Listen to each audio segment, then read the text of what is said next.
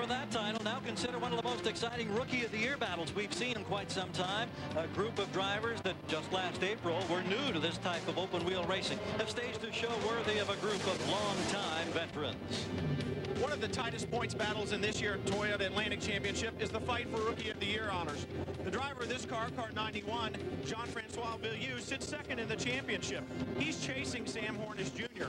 Hornish helped himself greatly with a win in the series' last event at Chicago Motor Speedway. But the spoiler in all of it could be the driver of the 23 car, William Langhorne.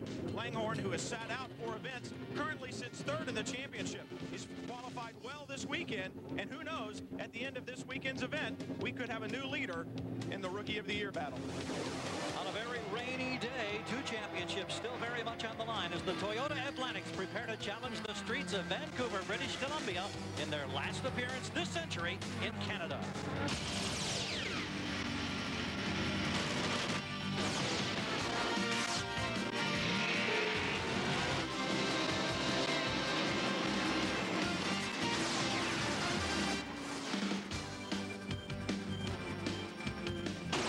Welcome to what normally is the beautiful Pacific Northwest, but as you can see, rain very much a factor as we welcome you to our neighbor to the north, Vancouver, British Columbia. I'm Gary Gerald, along with our expert commentator, Jan Beekes. We've already heard from Brian Till, former champion of this series in the pits. Jan, this circuit has been modified, but the rain makes this a whole new day. What do you think we can expect? Well, first of all, the visibility is going to be really treacherous for these guys. They're telling them to turn the rain lights on because you want to be sure you don't run into a car in that spray. It's also going to be like an ice rink.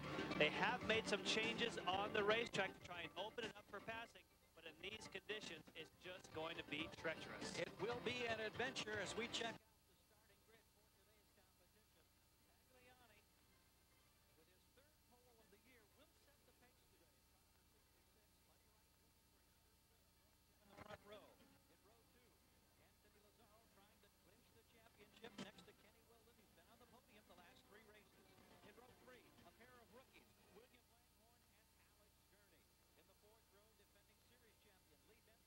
Next to Andrew Bourdin, who had great problems and was disappointed in qualifying, starting 8th. The 5th row finds David Rutledge, the hometown driver from Vancouver, next to Jean-Francois Villieu. In row 6, Buenos Aires driver in only his 2nd race of the year, Mauro Fortisek, next to Calgary's Cam Binder. In the 7th row, from Seattle, Mike Conte and Jean-Francois Demoulin from Trois-Rivières, Quebec. Another outstanding rookie who won at Chicago, Sam Hornish, inside row 8 next to Peter McLeod, also from Seattle. The 9th row, Nagashima and Westerlund. In the 10th row, Moran and Perona. Jim Lovett, a newcomer to the series, inside row 11 with Dave Cutler. Siska, Jagaman, and Waringa round out a 25-car field. What an adventure for these drivers. This is the first time this season that they've had to deal with this type of rain. It is treacherous, it is slippery. Jan, one of the major concerns is you get onto the painted spots on any of these city streets, it becomes doubly slick, maybe triply slick. Yes, and it's something you have to be very, very careful of, but the main thing you want to watch for right off the green flag they'll form up is that lack of visibility. It's a real advantage to be up front. Looking for the green. There are 2 sets of pits on this circuit. The Champ Car pits. The green flag is displayed, and the venture begins. Buddy Rice on the right side of the screen. Tagliani. And Rice already has problems. He skates right through the opening turn, and from the front row, he'll go all the way to the back if he can keep it running. Here's a problem for Peter McLeod. Look at Tagliani slip and slide through the first series of corners. Oh, my. What an adventure. And here sits Buddy Rice. He gets the car refired and is moving, but everyone has passed him by. Well, we talked about an ice rink. I think that was a great example of that. David Rutledge also in trouble here. It does not take much. You can see that Buddy Rice in that first turn seemed like he was hardly moving, but couldn't get it turned. And damage on the car here as the right rear wing panel had been knocked off. And the rain coming down in a heavy shower as we go on board briefly with Anthony Lazaro. And this is what he is trying to find his way around this circuit in. And you can hear the wheel spin. You can certainly see the lack of visibility. David Rutledge has refired but has significant damage. Now watch on the right-hand side of the screen. Buddy Rice, it does not look like he's going very quick, but the car simply will not turn. Anthony Lazzaro also swung wide, right, along with some others. Lazzaro went slipping back a bit. Player's car, Tagliani, has slipped back. Kenny Wilden chases right behind him. So the drivers try to sort their way through the rain in the opening laps as we're just underway. Atlantic Championship competition unlike anything we've seen thus far this year from the streets of Vancouver.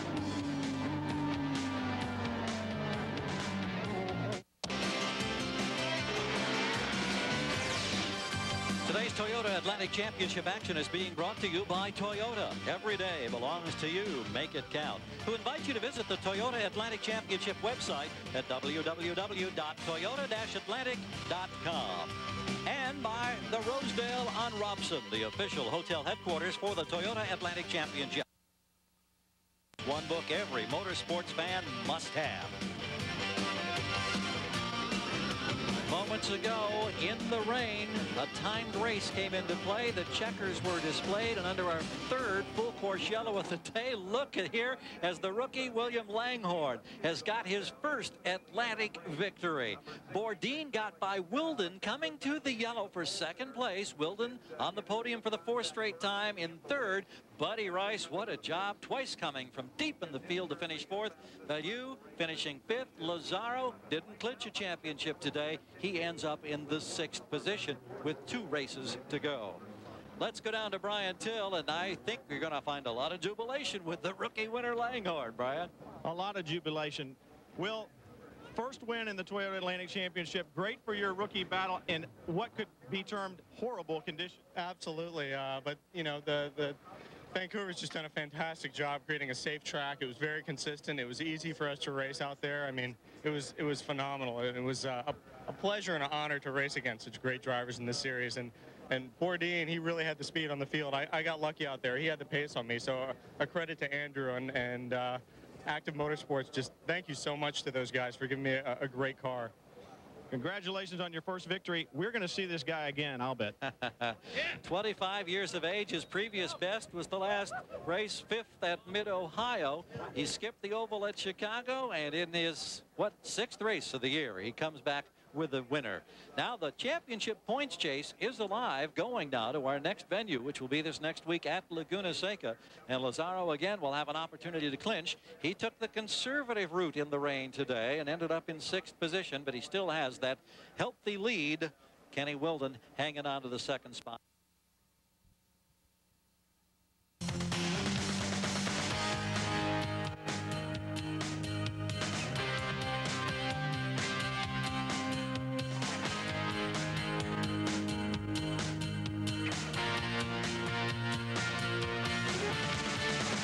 Now remember to catch our next race in just 1 week's time from the beautiful and challenging Laguna Seca Raceway. Round 11 of the 1999 Toyota Atlantic Championship airs Saturday, September 18th at 4:30 p.m. For Brian Till in the pits, Jan Beekes in the booth, I'm Gary Gerald. Thanks for joining us. Congratulations, Will Langhorne.